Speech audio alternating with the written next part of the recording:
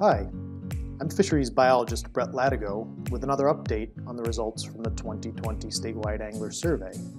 Today, I am going to broadly discuss responses from the survey that focus on how the department approaches salmonid management. From these statewide surveys, which have been conducted throughout the last 30 years, we have learned that salmonids, a family of fish that contain over 60 species worldwide, are extremely important to anglers.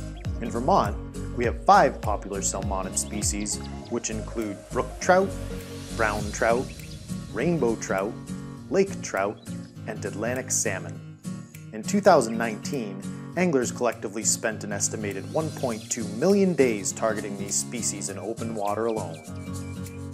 This recent survey also showed us that in Vermont, anglers prefer a variety of trout management types and felt that managing for both stocked and wild trout were nearly equally important, with over 70% of anglers supporting each type of management.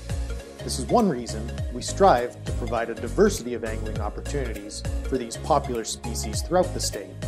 We raise several species at our 5 fish culture stations and stock these fish into many different waters for many different reasons. In some areas where wild trout populations are lacking, mostly due to habitat limitations, we stock trout to provide a fishing opportunity that would not exist otherwise. We also stock species such as brook trout, lake trout, and Atlantic salmon to help restore populations that may be in decline or no longer can maintain self-sustaining populations. In Vermont, we are fortunate to also have an abundance of streams and rivers, in addition to some lakes and ponds that provide wild, naturally reproducing trout.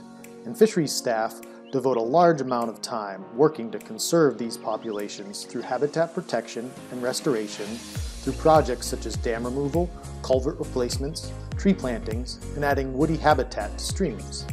These practices help ensure that our waters remain clean and our aquatic resources available for future generations. Whether you already fish for trout and salmon, or are new to this type of angling, I would highly recommend you give it a try this year. You can find a list of our water bodies that have been stocked on our website by clicking on the Fish tab and then scrolling down to the Fish Stocking link on the left. You can also refer to our department's fishing guide for a map of both stocked and wild trout waters near you.